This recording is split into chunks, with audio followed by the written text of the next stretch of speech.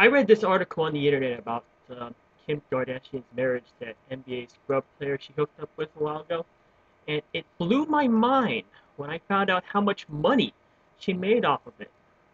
And the total value of that marriage to this NBA scrub player was worth nearly $18 million. 18 million for a marriage that lasted 72 days. That includes broadcast rights, ad revenue, all the free stuff she got from the wedding, plus the discounts on some of the other stuff, including a $2 million wedding ring. That that is some serious money right there. I mean, her marriage may have been a joke, but not the, the shameless motives and her attitude towards this whole this whole marriage thing. And therein lies the problem with this whole fiasco. Not the fact that it even lasted that long, but even with all the money and the publicity she made off of it, she couldn't even be bothered to stick around long enough to make this thing even remotely credible, or to keep it from being scrutinized. And all these little attention whoring methods that she uses to get publicity is only making things worse now. She returns to LA and the paparazzi shows up at the right place at the right time. Oh, what a coincidence. And she's going to her ex-husband's house just to reconcile, and the same thing happens. Paparazzi just happens to be there.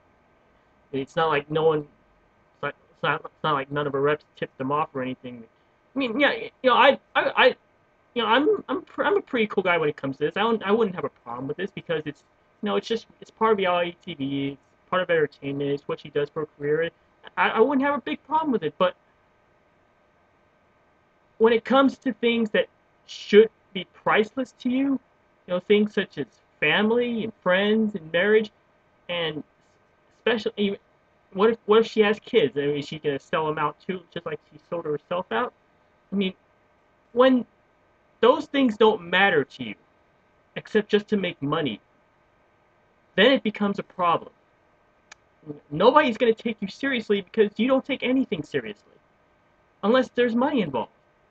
And then when the truly precious things in life, the things that cannot be defined by money, when those things don't matter to you, you don't matter to anyone because you become ultimately what you sought out to make, an expendable commodity that can be shaped and molded and abused and ultimately disposed of by anybody.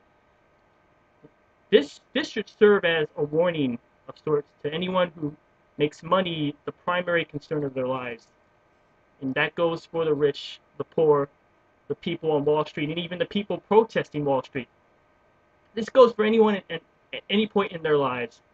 When money matters most to you and nothing else, you become nothing. And when you become nothing, you become Kim Kardashian.